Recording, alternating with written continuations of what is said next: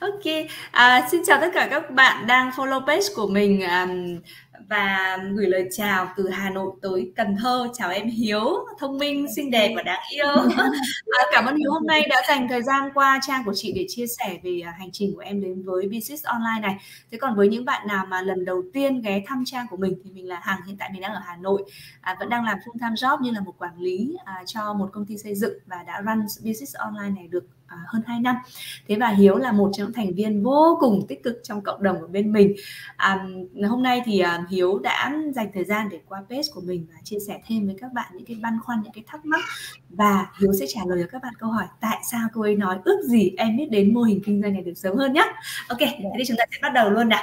Hiếu có thể giới thiệu một chút xíu về em để cho mọi người biết được em là ai không? Em đến từ đâu, em làm nghề gì không? Dạ, em cảm ơn chị Hằng. Em chào mọi người, chào tất cả các khán giả đang theo dõi trên page của chị Hằng. Em xin tự giới thiệu về bản thân mình một chút. Em là Hiếu. Hiện tại em đang sinh sống tại thành phố Cần Thơ cùng gia đình nhỏ của mình. Em có hai bạn gái, hai cô công chúa nhỏ. Một bạn đang học lớp 3, 8 tuổi, và một bạn mới hơn 1 tuổi thôi ạ. Và em đang làm cho một dự án xây dựng nhà máy nhiệt điện tại tỉnh Hậu Giang. Và trong công việc thì em làm nhân viên văn phòng. Cái công việc dự án này thì em cũng đã theo đuổi từ khi mới ra tốt nghiệp đại học ra trường, và em cũng đã chuyển 3 dự án rồi.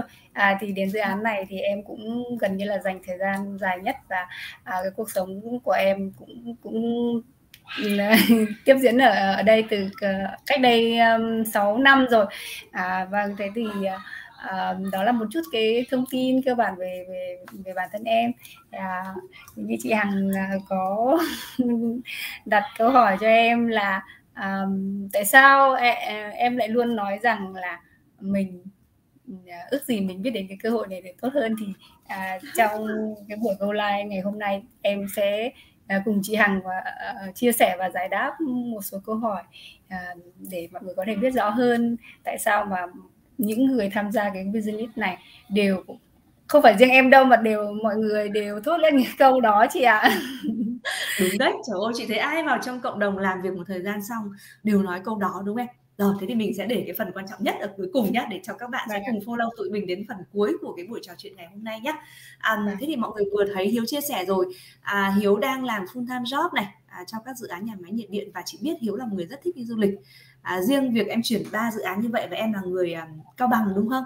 Mà em đã chuyển vào Cần Thơ sống, thì chị đã biết là em là một người rất là ưa thích sự dịch chuyển, luôn luôn mong muốn khao khát đi tìm kiếm và phát triển bản thân, cũng như tìm kiếm những cơ hội mới, đúng không?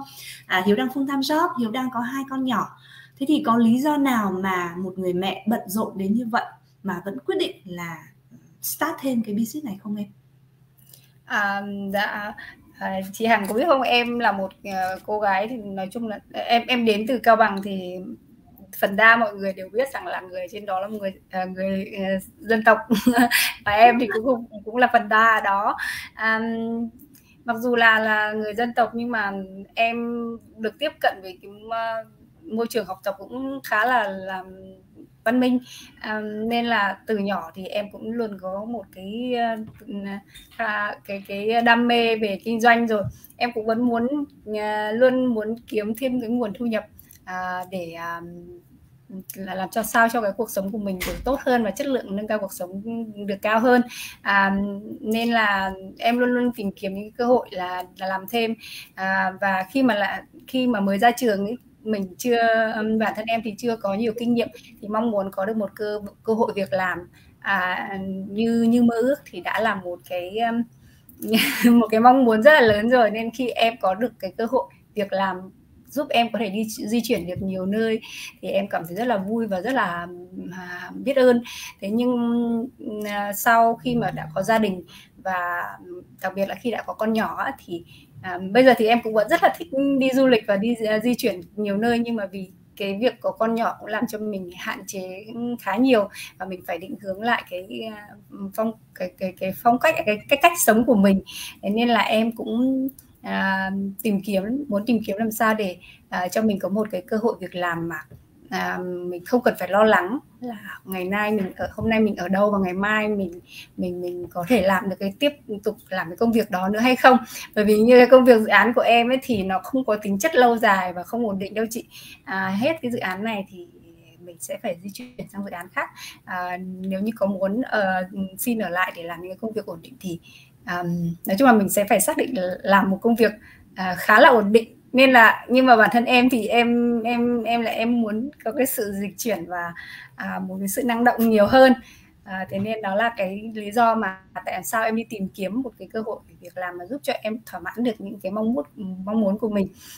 Và đó là lý do tại sao mà em đã tìm được đến cái business này.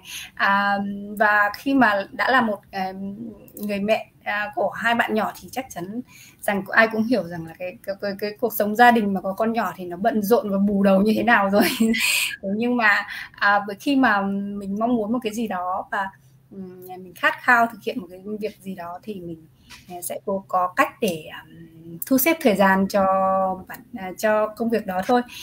Thì khi em làm full time job gần như là em không nói là 8 tiếng đâu, có thể là 10 tiếng, bởi vì còn những cái thời gian mình nghỉ trưa và đi lại nữa chị, gần như là chiếm mất một thời gian nguyên một ngày của mình rồi.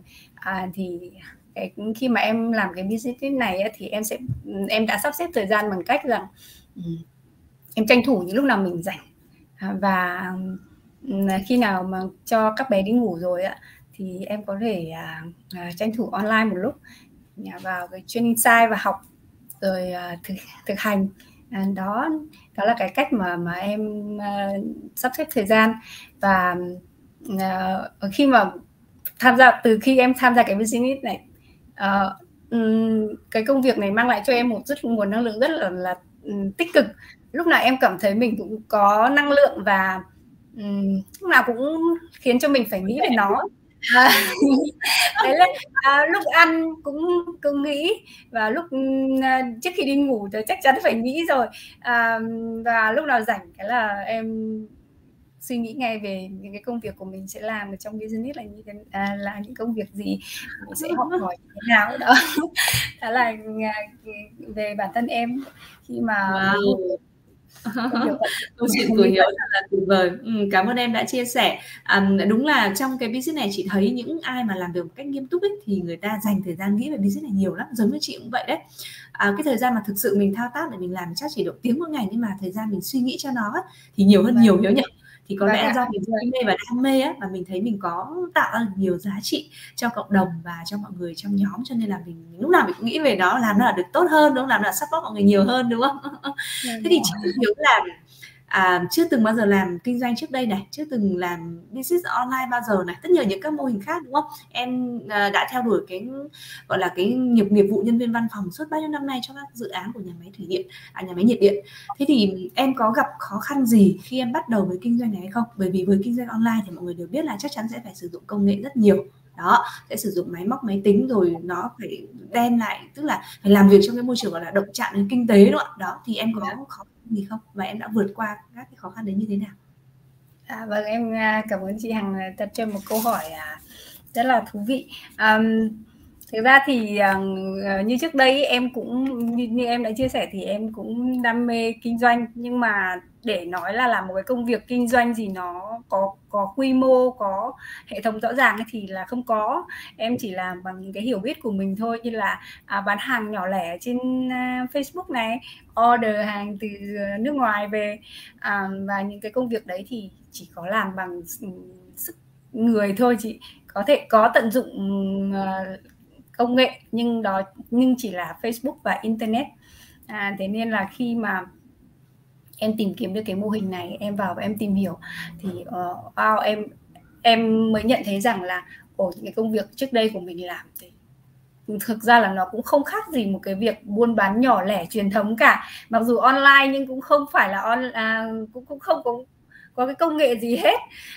Thế nên là khi mà vào đây em thấy được một cái hệ thống được bố trí rất là bài bản, rất là chặt chẽ, thì em nhận thấy rằng đây mới chính là những cái mà mình cần phải tìm kiếm và học hỏi.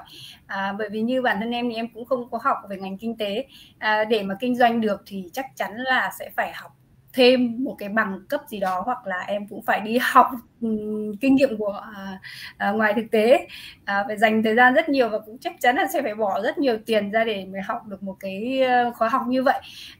Thì khi mà vào đây thì em được mọi người hướng dẫn, được tiếp cận với cái training style đã thiết kế các bước rất bài bản. Thì thực ra thì ban đầu em cũng hơi choáng ngợp, nhưng mà khi mà em dần tiếp cận và bất cứ khi em gặp trở ngại gì thì em cũng reach out đến mentor và coach của mình, thì cái khó khăn sẽ được hóa giải ngay, chứ không dồn để làm thành một cái cục khó khăn lớn nào cả. Thế nên là mặc dù là một cái hệ thống rất là thông minh, rất là hiện đại, nhưng mà khi mà có cái sự hướng dẫn và có các bước cụ thể như vậy thì em thấy rằng là hầu như là em cũng không có gặp trở ngại quá. Có chăng thì là đó là một cái trở ngại về chính bản thân em, là trước khi mà em tham gia business này thì em cảm thấy rằng là mình là một người không tự tin, không đủ tự tin để có thể go live để nói chuyện với mọi người như thế này đâu. Em cũng khá ngại ngùng và cái khả năng ăn nói của mình cũng không được hấp dẫn. Bây giờ thì em cảm thấy là mình khá hơn rồi, em đã mạnh dạn để nói chuyện với chị Hằng, go live với mọi người như thế này. Thì đấy, khó khăn của em là em vượt qua được cái rào cản đó, dám mạnh dạn đứng lên để phát biểu để chia sẻ. Chia sẻ của Hiếu rất tuyệt rồi, và các bạn biết không, Hiếu là một trong những thành viên trong cộng đồng mà thay đổi rất là tích cực và thay đổi chóng mặt với cái business này. Nếu như các bạn có follow page của Hiếu sẽ thấy là bây giờ là một cô gái tràn đầy năng lượng này, những bài viết rất hay và rất chạm này, rất là tự tin. Đấy, Hiếu bảo là em lên go live phỏng vấn này em vẫn run lắm nha, thực ra mình có thấy Hiếu run gì đâu, đúng không? Đấy, một cái business là thay đổi con người thật là tuyệt vời và luôn luôn theo hướng tích cực hơn. Rất cảm ơn Hiếu về điều đó. Em cũng đã chia sẻ và lan tỏa cái năng lượng tích cực của em tới các thành viên ở trong cộng đồng đấy, đấy là điều mà chị rất là thích luôn. Thế thì mình sẽ quay trở lại với cả cái tiêu đề của cái buổi phỏng vấn ngày hôm nay, khi mà chị nói rằng là Hiếu vẫn hay nói với mọi người là ước gì em biết đến mô hình kinh doanh này được sớm hơn. Thế thì Hiếu có thể chia sẻ là tại sao em lại hay nói câu nói đó, và không chỉ em mà đúng là các thành viên trong cộng đồng sau khi mà họ làm cái business này một thời gian thì họ đều nói cái câu đó, thì tại sao thì Hiếu nhỉ? Dạ, em không em ra ngoài để cho mẹ nói chuyện với cô một chút. Rất là đáng yêu luôn, của tụi mình không sao cả, em có thể cho bạn lên sóng. Hello con gái. Chào con gái. Wow. Rất là tuyệt, bởi vì cái business của tụi mình nhá, rất nhiều khi đó, xin chào, rất nhiều khi là các bà mẹ đưa cả con nhỏ lên trên màn hình luôn đấy, rất là bình thường luôn, mà mình bảo là đúng là không có một cái kinh doanh nào như vậy đúng không? Bình thường kinh doanh khác là phải chỉn chu đầu óc, tóc tai quần áo trông kiểu nghiêm trang nữa. Business của chị em mình ơi, chúng mình là chính chúng mình thôi, chúng mình không phải copy bất cứ một hình ảnh người mẫu nào nữa. Một mẫu người nào mà chúng ta cứ thế đi thôi, đấy chính là attraction marketing đấy, đúng không? Ok, rồi thế mình lại quay trở lại với cái chủ đề nhé, là vì sao Hiếu lại hay nói câu là ước gì em biết đến mô hình kinh doanh này sớm hơn nhỉ? Dạ chị ơi, dạ vì là cái mô hình này quá tuyệt vời thôi ạ. Em có thể chỉ những điểm nào tuyệt vời mà em lại thấy là nó tuyệt vời không, để chia sẻ thêm cho mọi người không? Dạ vâng ạ, em cũng chưa đủ mạnh dạn để có thể quit job để tìm kiếm một cái mô hình kinh doanh mà mình sẽ là dành hết thời gian cho nó, bởi vì là em còn có con nhỏ, có gia đình, em cần phải có thêm có nguồn thu để còn trang trải những công việc cho cuộc sống. Vậy thì em tìm kiếm một cái mô hình nào mà có thể giúp mình vừa làm được full time mà vẫn có thể run được cái công việc đó một cách trơn tru và không phải dành quá nhiều thời gian cho nó, bởi vì như chị thấy thì em cũng bình thường thì em cũng đã khá bận rộn rồi, có con nhỏ thì không có nhiều thời gian rảnh. Vậy thì cái mô hình này đầu tiên là nó đáp ứng cho em được cái sự linh hoạt về mặt thời gian như vậy. Và khi mà vào tìm hiểu thì cái điều thứ hai nữa làm cho em cảm thấy là đây là một cái mô hình rất là tuyệt vời và rất là tiềm năng nữa, là bởi vì nó mang lại cho mình một cái nguồn thu nhập rất là đáng mơ ước chị ạ.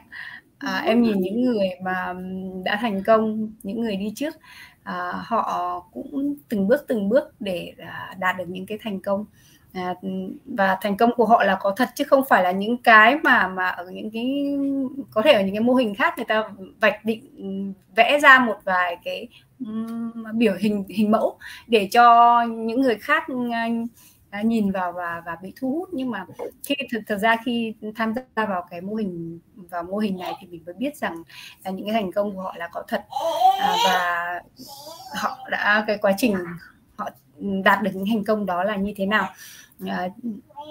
Và đó là cái điểm mà em thấy tuyệt vời và là cái lựa chọn đúng đắn của em. Và điểm tiếp theo nữa đó chính là một cái hệ thống này đã thiết kế ra cái training site để hướng dẫn và chỉ dẫn cho những người mới vào như em có thể học hỏi được một cách dễ dàng và đi từng bước một. Bởi vì như lúc nãy em cũng vừa chia sẻ với chị rằng là để biết được, để có thể vận hành được một cái mô hình kinh doanh, chắc chắn là sẽ phải cần rất nhiều kiến thức. Mà khi mà vào cái mô hình này, kiến thức nó lại được thiết kế đầy đủ, lại đơn giản như vậy, lại thiết thực như vậy, thì chắc chắn rằng là không có cái sự lựa chọn nào tốt hơn rồi, đúng không anh chị?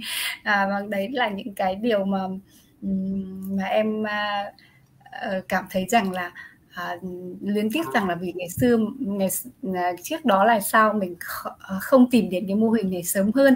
Nếu như mình biết được sớm hơn thì chắc chắn rằng là thời điểm này em đã có những thành công nhất định rồi. Một cơ hội tuyệt vời như thế này mà tại sao mình không khám phá ra trước đó, trong khi mình cũng vẫn luôn đi tìm kiếm, mình vẫn muốn có những cái thêm nguồn thu nhập và muốn thay đổi. Và thì đó là những cái tâm tư, những cái cảm xúc của em khi mà vào trong business. Vậy thì nó cũng là những cái cảm xúc chung đối với những người đã tham gia và cảm thấy cái mô hình này phù hợp. Họ thỏa mãn được những ao ước, những cái điều kiện đối với cuộc sống của họ, đáp ứng được cái sự linh hoạt cho thời gian này, đáp ứng được sự linh hoạt về cả không gian. Bởi vì là làm mô hình kinh doanh online thì đúng thực chất là online, thực thụ là online, thì mình phải làm được mọi công việc trên online, kể cả những cái công việc về giấy tờ hay là sản phẩm gì đó, thì tất cả mọi thứ đều phải được xử lý online, thì nó mới chính là online, đúng không chị? Đúng là chuẩn như thế đấy Hiếu ạ. Đúng là trong cộng đồng thì không chỉ có Hiếu mà ngay cả bản thân mình cũng như rất nhiều các thành viên khác thì đều nói rằng là ước gì chúng tôi biết đến cơ hội này sớm hơn. Bởi vì nó đơn giản như thế này này. Mỗi một người khi do vào cái mô hình kinh doanh này thì họ đều có những mục tiêu ban đầu. Thế và sau khi làm một thời gian thì họ ngày càng đến gần cái mục tiêu đó, và thậm chí là vượt xa cái mục tiêu đó và còn làm rất nhiều điều khác nữa. Rất nhiều người sau một thời gian ngắn họ đã có thể mua nhà này, mua xe này, có thể có những cái chuyến nghỉ dưỡng vòng quanh thế giới rất là chất lượng này, họ đã có thể quit job và full time, một người mẹ mompreneur toàn thời gian, nhưng mà có tài chính chứ không phải là một người mẹ toàn thời gian chỉ ở nhà quanh quẩn với bếp núc đâu, đúng không? Rồi có thể bố mẹ ông bà hai bên, rồi giúp đỡ anh chị em họ hàng, tức là họ làm rất nhiều việc. Thậm chí có những người còn đầu tư vào đất đai, nhà xưởng, bất động sản các kiểu từ cái kinh doanh này. Đó chính là lý do mà tại sao rất nhiều người đều nói rằng là ước gì tôi biết đến cơ hội kinh doanh này sớm hơn. Bởi vì rõ ràng nếu biết sớm hơn thì cuộc sống của họ đã thay đổi được sớm hơn trước đây, đúng không? Đấy, thì bản thân mình cũng vậy. Sau khi mà mình làm cái mô hình kinh doanh này một thời gian, mình cũng bảo với cả mentor, với coach là nhỉ, mình mà biết đến cơ hội kinh doanh này sớm hơn thì tốt biết bao. Đấy, kiểu như thế đấy. Thì đó, thì cái phần chia sẻ của Hiếu vừa rồi cũng đã giải đáp phần nào cho cái ý là tại sao mà những nhà kinh doanh trực tuyến trong cộng đồng của tụi mình hay nói rằng là ước gì tôi biết đến kinh doanh này sớm hơn, đúng không? Và nếu như các bạn có đang follow tụi mình với cái buổi trò chuyện ngày hôm nay, hay là tình cờ xem lại cái bài trò chuyện này, cái buổi trò chuyện này, thì các bạn để ý là đây là một cái cơ hội. Và như mọi người hay nói là cơ hội thì giống như bình minh, và nếu bạn không biết chớp lấy nó thì nó sẽ vụt đi rất là nhanh. Thì nếu như bạn cũng đang tìm kiếm một cái kinh doanh. Hello con gái, một cơ hội kinh doanh online. Cô. Con gái, mẹ ăn tối chưa? Xấu hổ. Mẹ rồi sau này sẽ học go live cùng mẹ để cho mạnh dạn hơn. Chị cũng rất thích cái business này khi mà mình truyền được cái năng lượng cho bạn trẻ con á, và nó thấy là mẹ cũng làm cái business này, mẹ cũng rất là vui vẻ, mẹ tích cực và các con nó cũng sẽ học tập theo, đúng không em? Ok, mình đang quay trở lại nói dở về cái phần làm cơ hội nó giống như bình minh ấy. Nếu mà chúng ta chần chừ thì chúng ta sẽ được. Thì đây là một business mà đã làm thay đổi rất nhiều người trên thế giới, trong đó có cả mình, có cả Hiếu, và tụi mình vẫn cứ nói với nhau rằng là ước gì mình biết đến cơ hội này sớm hơn, đúng không? Nhưng điều đó không có nghĩa rằng là nếu chúng ta start từ trước đây thì mới tốt, còn bây giờ không tốt thì không phải như vậy đâu. Nó sẽ có tính thời điểm nữa, tức là khi nào bạn ready thì lúc đó cơ hội sẽ đến, còn bạn chưa ready thì cơ hội chưa đến. Kể cả cơ hội nó có lướt qua trước mặt các bạn vẫn bỏ qua thôi, cho nên không vấn đề gì cả. Hãy bắt đầu ngay ngày hôm nay để ngày mai bạn sẽ tự hào về những gì bạn xây dựng được. Gia đình của bạn sẽ tự hào về bạn và các con của bạn sẽ tự hào về bạn, đúng không?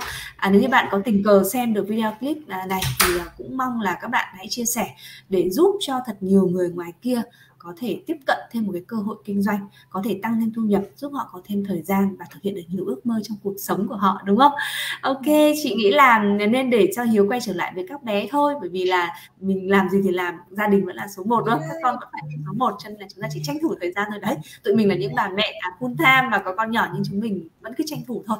Thì một lần nữa chị cảm ơn Hiếu rất nhiều đã dành thời gian trang của chị ngày hôm nay và chia sẻ khá nhiều các cái câu chuyện thú vị và để giúp mọi người giải đáp xem là tại sao những nhà kinh doanh trực tuyến cứ hay nói với nhau là ước gì chúng tôi biết được cơ hội kinh doanh này sớm hơn, đúng không? Cảm ơn Hiếu và chúc em sẽ ngày càng thành công, xinh đẹp này, tự tin này, năng lượng này, và ngày càng thành công hơn nữa với mô hình kinh doanh này nhé. Cảm ơn cô con gái Hải Phòng. Đấy, bạn đã lên sóng cùng mẹ Hiếu ngày hôm nay. Con muốn nói gì không? Cho em bé nói chuyện nào. Chào mọi người. Thôi con chào cô đi rồi để cô Hằng còn làm việc khác nhé. Chào Cô chào các bạn nhé. Đúng rồi. Và ngày hôm nay thì em cũng cảm thấy rất là vui và hãnh diện vì được chị Hằng mời lên để chia sẻ những cái kinh nghiệm và những cảm nhận của mình trên fanpage của chị Hằng. Chị Hằng là một coach có dày dặn kinh nghiệm và rất nhiều kiến thức, và hiện nay thì chị đã là đóng vai trò coach để có thể hướng dẫn và chia sẻ, giúp đỡ mọi người ngày càng nhiều người biết đến cái cơ hội kinh doanh tuyệt vời này. Nên nếu như có ai đó có quan tâm, ai đó có tìm kiếm những sự thay đổi và khao khát có một cái cuộc sống tốt đẹp hơn thì đừng ngần ngại truy cập vào trang web của chị Hằng. Chị Hằng có để đường link ở trên màn hình thì mọi người có thể vào đấy để tìm hiểu, và chắc cơ hội này khi mà mọi người đã tìm hiểu chắc chắn sẽ không ai luyến tiếc đâu ạ. Bởi vì như em ngày trước thì em cũng đã để lỡ mất cơ hội, và em cũng đã phải nói từ ước gì rồi, nên là em hy vọng rằng mọi người sẽ không phải dùng nói từ đó như em, và có một buổi tối rất vui. Chúc chị có một công việc thật tốt và phát triển sự nghiệp ngày càng rực rỡ. Chào chị Hằng và cảm ơn Hiếu. Mình cũng say hello tới một số người bạn đang follow buổi trò chuyện trực tuyến chị em mình nhé. Hello David from Australia. Sorry that we speak in Vietnamese. Hello Dave. Hello chị Vân. Cảm ơn mọi người đã follow buổi trò chuyện ngày hôm nay. Nếu như các bạn có bất cứ câu hỏi nào thì cứ reach out tới tụi mình sẽ luôn ở đây để giải đáp tất cả các thắc mắc băn khoăn của các bạn, và sẽ luôn ở đây để welcome các bạn vào với cộng đồng của tụi mình. Ok, cảm ơn Hiếu một lần nữa. Cảm ơn em bé nha. Cô chào con nha. Chào tất cả các bạn. Chúc các bạn có buổi tối thật là vui nha. Bye bye. Bye bye.